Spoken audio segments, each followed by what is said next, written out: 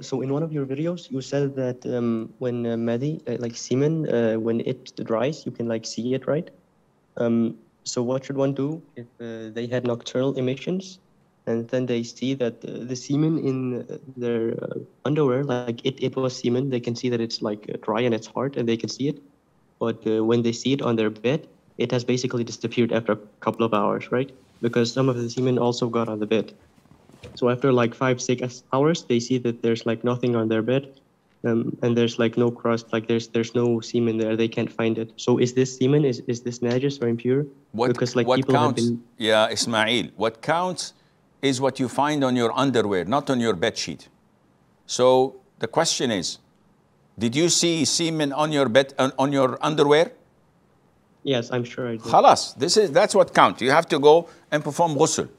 Now, whether you saw traces of semen on your bed sheet and then it dried out and you don't see it anymore or not, it doesn't matter, because semen is pure.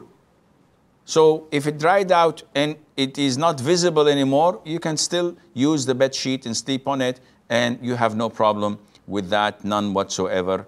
And Allah Azza wa Jalla knows best.